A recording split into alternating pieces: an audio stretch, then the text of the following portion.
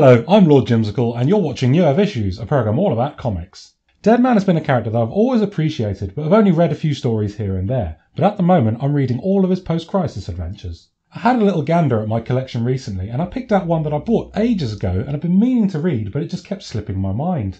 I present to you a supernatural love story in the DC universe by the name of Deadman, Love After Death.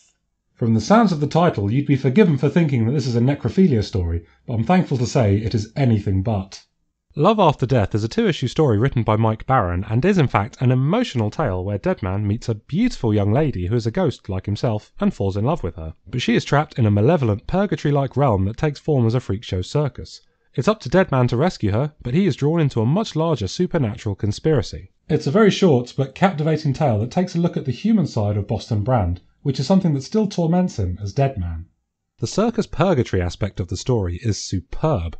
Deadman's backstory involves the circus as he was murdered during a trapeze performance, so naturally this setting references his origin story and touches upon many other aspects of the character, particularly the loneliness that Deadman has to endure as a spectral being. Kelly Jones's artwork is utterly astounding. He is superb at doing these distorted horror-style drawings which carried over into superb titles such as the Batman Dracula Red Rain trilogy. It's a 1989 story, so it predates the use of digital paint, which to me makes the horror visuals much stronger through the use of real paint done by Les Dorscheid.